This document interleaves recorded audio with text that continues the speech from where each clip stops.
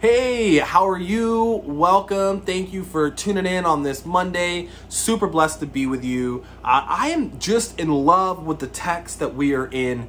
In fact, this past Sunday, I kind of preached it a little different than I would.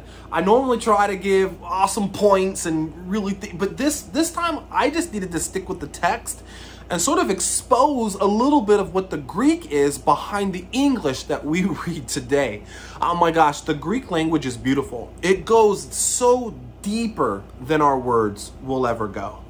And so as Paul writes to the church of Philippi, it's in response to their concern for him. Now, if you've read the book of Acts, you'll see that Paul is imprisoned. He's actually taken from where he was overseas to Rome. Their boat shipwrecks on the side of an island. He eventually gets there, and the church of Philippi hears about this, and they send a brother with a sizable gift to just care for all the needs of Paul. And Paul actually writes in Philippians, hey, I'm sending this brother back because I'm scared for his life. I'm good to go. In fact, I've got joy. And so much of the book of Philippians is predicated around the joy in suffering. Paul's in prison, and he's writing this in prison, and he's responding to his dear church. Now, Paul would be considered the pastor of their church. Now, I know that they've got a brother in charge of the church who's probably now installed as the pastor, but Paul is kind of like the founding pastor, trying to contextualize this for you, right? And so hearing that he's not good sparks a concern in everybody's heart. And he responds saying, guys, I'm good. I've got joy. God is alive and well. Jesus is good. He's got me. I am in a good place. He starts off in chapter 1 just saying that when he prays about them, he's grateful for them, he loves them.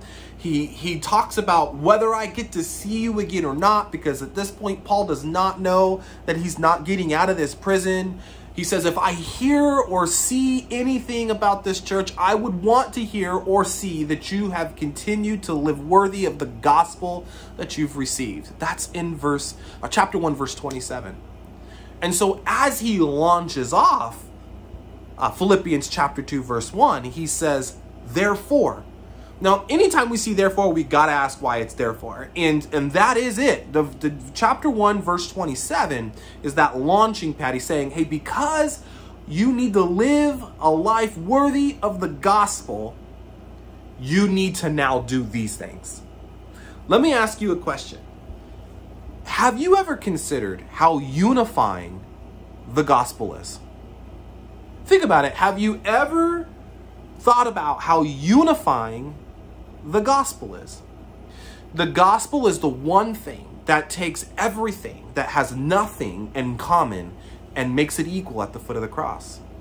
Time and time again in the New Testament, in the epistles, you see Paul will say that there are no Gentile or Jews, no circumcised nor uncircumcised, no barbarian, Scythian, slave or free, but Christ who was all and is in all. That is in your Colossians chapter 3, verse 11. In Galatians, it repeats itself, saying that there are no Jews or no Gentiles. What he's saying is that there is nothing more unifying than the gospel.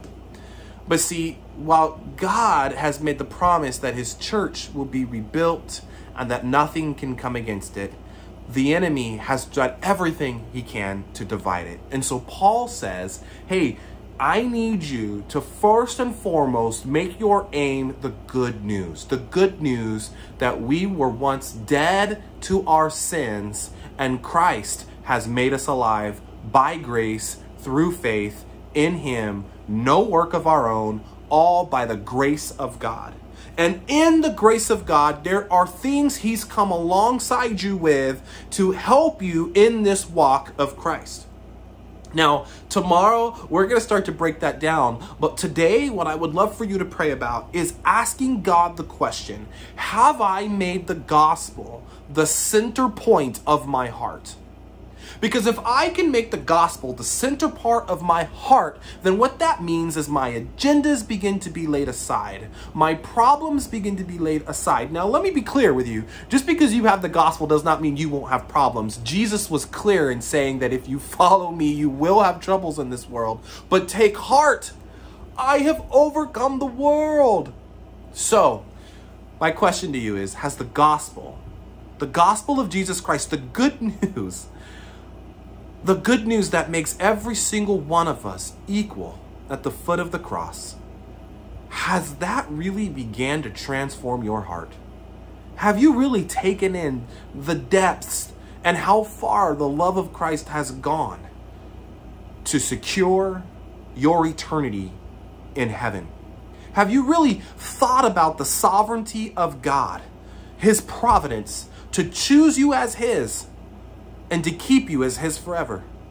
Have you ever thought about the depths of his love that forgives you time and time again? Have you ever thought about how he resurrected from that grave and has robbed the sting of death, that you and I can live for an eternity in heaven when we accept him as our Lord and Savior?